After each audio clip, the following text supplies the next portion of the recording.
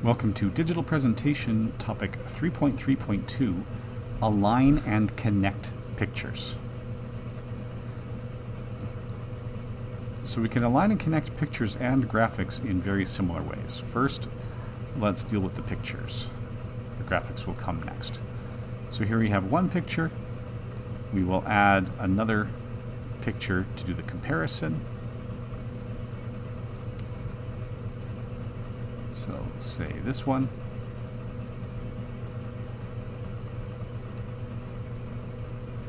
And we'll reshape it so it's a similar size.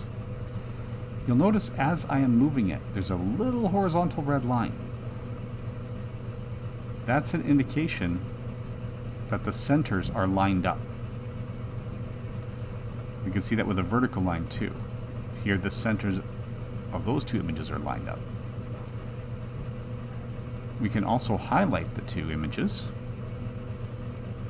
Here we've accidentally highlighted the background, so let me use Shift and click to select just the pictures and not the text.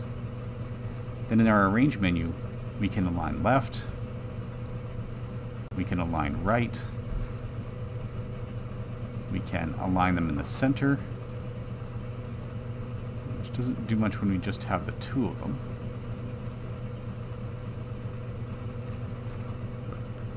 But if we take the two like this, we can also, center them on the page horizontally and center them on the page vertically.